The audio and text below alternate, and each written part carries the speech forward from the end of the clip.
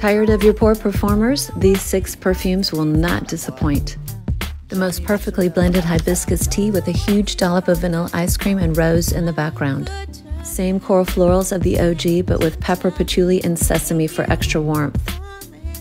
Even reformulated remains a classic power as a green vanilla with prominent touches of white flowers, tonka, and sandalwood. The most beautiful patchouli I've ever smelled with added citruses, linen, cotton blossom, and like all EBKs, last all day. Tuberose petals dipped in coconut oil dusted with cacao and a splash of mystical incense and botanical musk. Syrupy rose vanilla combo with oud and a little bit of violet for added sweetness and a powdery touch. Perfect at 2 to 3 sprays. More than 8, you will need help breathing.